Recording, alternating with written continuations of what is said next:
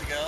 First thing you're going to notice when you hit the water, damn, that water's cold, alright? It's going to take your breath away. What are your expectations for this rafting trip? That no one goes swimming. But isn't that half the fun, going in the river? Depends how cold the water is. At 34 degrees, I think we're going to pass. A lot of times somebody falls out of the raft and everybody's like, he's in the water, he's in the water, he's in the water, and everybody puts their paddles down. Well, I see they're in the water. Okay, well, let's go get him. Paddle, paddle, but he's in the water. I know, come on, help me out.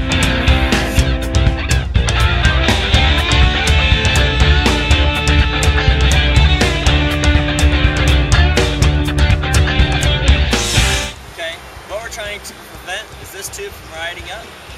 And it will do one of two things. It will either wrap around the rock like saran wrap, or it will flip. If it does either one of these, and you end up in the river, save yourself, swim to shore, get yourself out of the river. You are your own best rescuer. Jill, are you scared? Yes. Nervous? Yes. You ready to go in the water? Yes.